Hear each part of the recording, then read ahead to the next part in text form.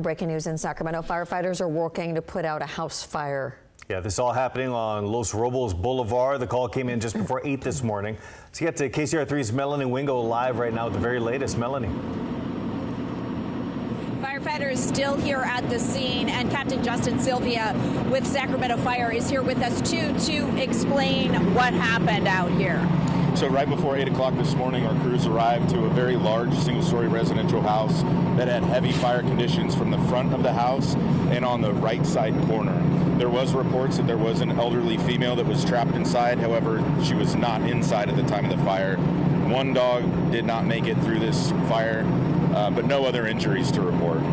So we see firefighters are here, and it appears as if things are wrapping up right now. What still is left to be done, even though we do still see some smoke coming from the roof of this house? So crews are in what's called a mop-up mode, so they're checking for any type of hot spots that are left behind by this fire, and we're also waiting for our investigator to arrive to try to determine the cause and origin of this fire. So there's multiple hose lines that had to be deployed for multiple fires. Inside there was the main body of fire, and then there was also fire in the attic space. So just trying to get that knocked down took a little while, as well as getting that primary search complete for any victims. So we're just wrapping things up right now.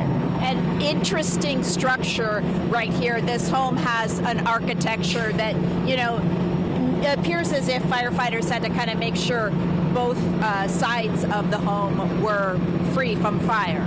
Yeah, and also people. We want to make sure that we get everyone out of these houses that are on fire. So it's a very large structure, so it took a little while to get that primary search done. All right, thank you so much, but no injuries to report, Justin? No injuries. Okay, all right, thanks so much. And that's the latest out here on Los Robles Street. Back to you.